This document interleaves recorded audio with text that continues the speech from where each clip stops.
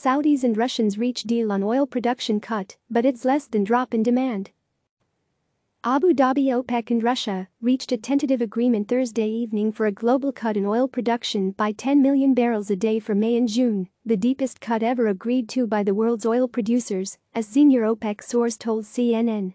The decline in production amounts to only about 10% of the world's normal supply of oil, far below the estimates for how much demand for oil has collapsed in the wake of the coronavirus crisis. And it is unlikely to stem the massive plunge in oil prices in recent months.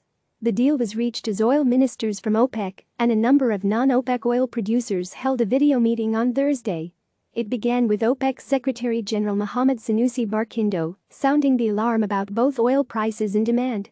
For the oil market, the coronavirus has completely upended market supply and demand fundamentals since we last met on March 6, he said.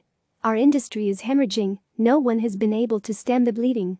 Barkindo said that projections call for demand of nearly 12 million fewer barrels per day in the current quarter. These are staggering numbers. Unprecedented in modern times, he said. At that rate, given the current unprecedented supply and demand imbalance, there could be a colossal excess volume of 14.7 million barrels a day in the second quarter of 2020, he said. Even those dire forecasts may be too optimistic, as they could be underestimating how much demand has fallen as people are ordered to stay inside and with all but essential businesses shuttered in much of the world. Tom Closa, the chief oil analyst for the Oil Price Information Service, said he believes demand is down as much as 18 million to 20 million barrels a day. This cut is woefully inadequate to stabilize prices into at least the summer, he said Thursday evening. The deal would see the output reduced to 8 million barrels a day from July to December, followed by a 6 million barrels a day reduction from January 2021 to April 2022. Non-OPEC member Mexico, however, is expressing reservations about the length of the agreement, according to the source. Iran, Libya and Venezuela would be exempted from the output cuts due to sanctions or lost production. Oil futures had started a day higher on reports that there would be an agreement to cut up to 15 million barrels a day.